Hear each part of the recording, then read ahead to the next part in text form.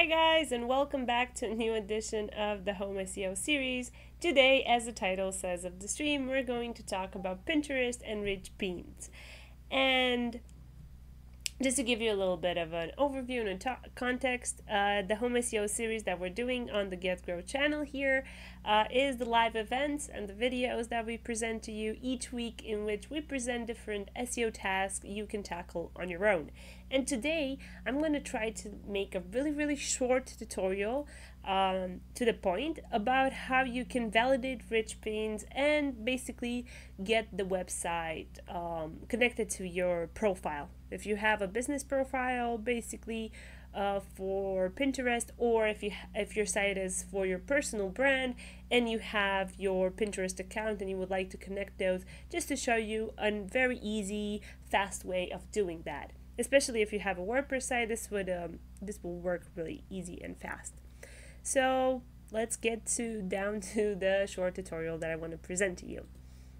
So basically you have here the dashboard, and if you want to do this, again, I'm going to show you how to do this with Squirrly, but you can do this as well. You're going to see the indications on how to do this for your site, either if it's WordPress or not. Even if you don't have Squirrly installed, it's going to be much easier with Squirrly than with other options, but you're going to see them throughout the tutorial as well.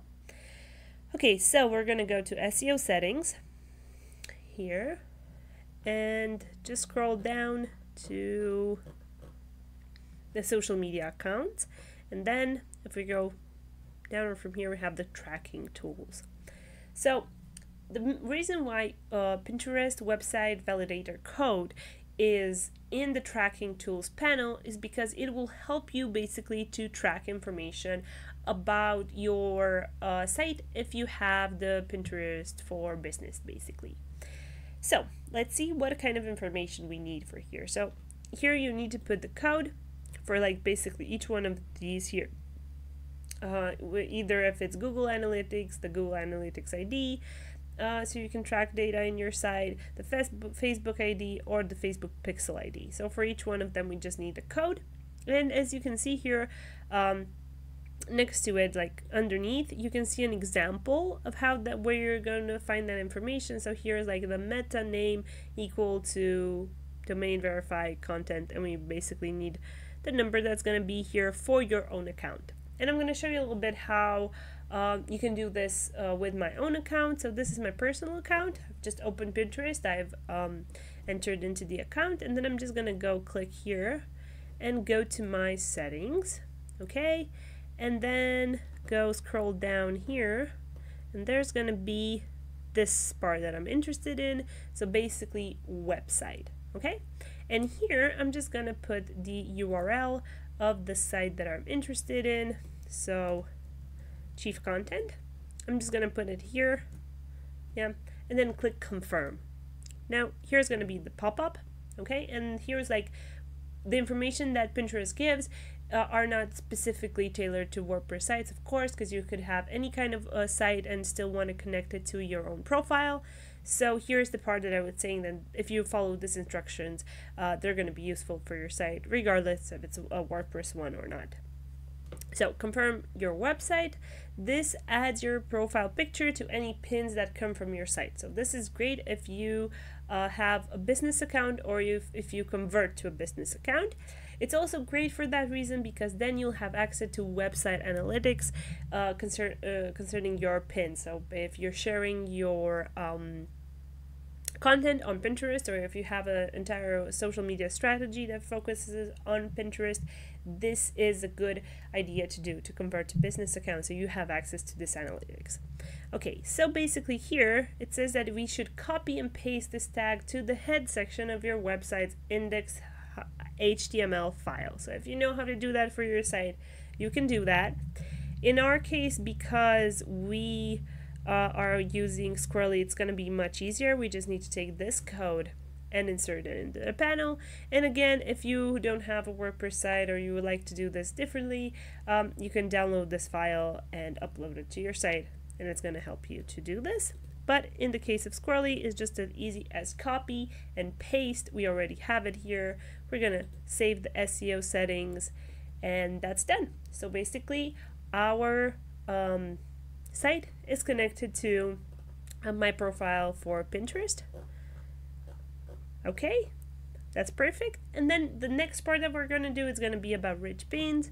So validating those, we have like a link here, so it says validate rich pins. So what does that mean? Just to show you that, so like finish. But sometimes it takes up to an hour, so that's important to know. That's not going to be immediate. Neither are rich pins going to be immediately available and accessible for your site, but it's just useful to have them. Okay, so what am I talking about? Rich pins. I just want to show you a little bit on how they look. Here I'm searching for something to see. I have a picture saved, for example, that I've shown someone. I'm using in articles usually, but I was searching for something different. So if you share an article on Pinterest, you're going to see some information differently. So basically here, yeah, for example, this one is a rich pin, and it's a rich pin for recipes. I think that this is like the best kind of example that you can get, because Pinterest promotes a lot of recipes on it, so they have this really great way of taking information, metadata, and of showing things in a really nice way for recipes. So basically this is what you shared on Pinterest, the image from the article. And then because it has a rich pin, we have this description here with more, and the make it because it knows it's a recipe. And then it also takes like this information that are ingredients. Now, if your article is it's an article, it's not really a recipe, the information is going to be different. But again, people are going to see really easily what is your site and the description of the article, and then the information here is going to be presented in a better way as a structure. That's why I was searching for something that would be an article and it had rich pins. Yeah. So yeah, but that's basically the idea, that the data, the metadata there helps for the way that it basically looks on it. Here's from Instagram, so yeah, it doesn't really look like that. But yeah, I think that you get the general idea. So that the information that you get there, the snip, the description, and then specific information like how much time does the recipe take, and the ingredients that you need to see them quickly on Pinterest, that's done with basically having the rich pin validation. And that helps a lot because, again, it connects it to people because they also see the logo of your site, and they can connect it to that, and it helps more on how they see that information. But again, it's connected to their account.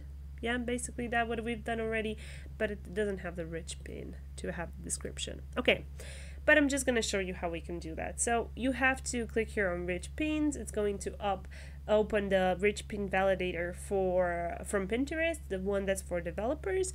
And basically here we have to put the URL, but not any URL.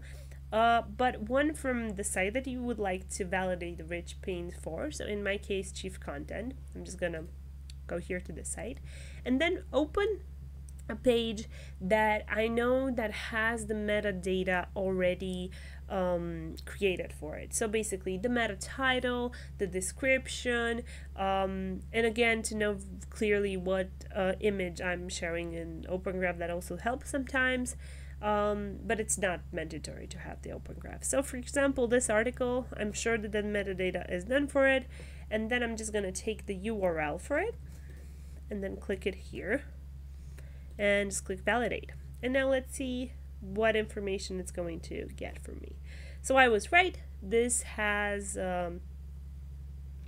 this is they're already approved because this was done a few days ago. But again, you can see here like the data they could get really easily. So they know for rich pin enables what is the site name, and how I would like to show that. So that again is from data, metadata that it's already been established on the site. The fave icon, it can take it from our site. Yeah, so basically this element here and the one that you can see here on the tab as well. It can be the logo in your case for your site. And then it says how many pins and repins and comments this already had. If you can take the author information, apparently it cannot. And then the description that is going to be shown in the rich pin. So consumers are constantly using technology. They open emails in the morning, and then the image that's in the article. So yeah, so as you can see, the metadata is done here. This is because Squirrly automatically does this. But if you'd have a site and you wouldn't have it already, because this is already validated before, I'm just going to show you for a different site. Hope that that isn't validated already. Thing that I gamify. I'm just going to open it. It's a site we have that sometimes we test different things to see just how they look there as well. And I'm just gonna go there and open the first article that I see. I think that's an article, yeah. So this is like a draft for something that we've published in the last days, in the last month. And we have here just a draft with the first ideas. Okay, and we needed that for it. Okay, so I've opened it here, and that's the URL. Okay, and then I'm just gonna validate that. So I know the metadata is done for that one, certainly, because I've worked on it. And again, it says that it's approved here. So yeah, you can just, your rich pins are validated. So just source, and to just see, this is not from the site, but this is, oh, this is from the site, yeah. So you see how it looks here. Yeah. That's from there, marketing online, and that it has this. Okay, so those are the pins that involved. Pages from our site, again, all the information is there. But that's basically it. And if the only information that it could give you is that if it's not going to validate it, how much time it's going to take. So basically, it's between a few minutes, like 10 to 20 minutes to an hour, and it can validate them. Or if the meta information on the page is missing, so they cannot take the information because it isn't there.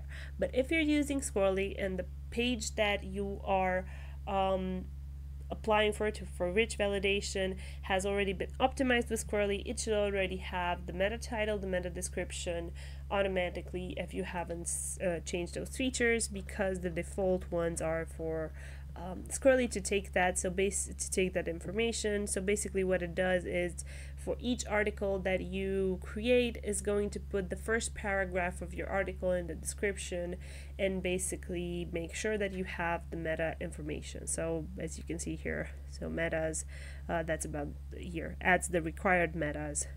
Okay, so these are for the site, but also adds the required metas for your articles. So as long as you have that setting on, it should put all the data if you've optimized that article with Squirrly on a keyword. And that's how you do rich pins. Basically, how you connect your site to your profile. That's what we did the first time, and as you saw, it was really easy to do, because all you had to do was just to copy the code. Once you had it, you go to Pinterest, in your settings, you find the code and you copy it here. And then we did the rich pins, where basically you just had to put one of the links there, and you have to apply for it if you already have the meta information. Again, don't forget not to just put the link of the domain, but put a specific page so it can have the meta that it can take for that specific page as well.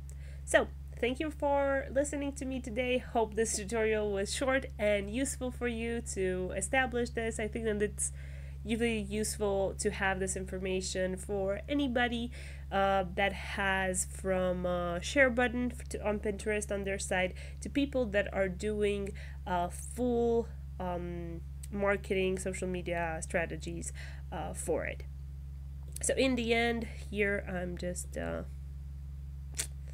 going to show you the end screen. So yeah, yes.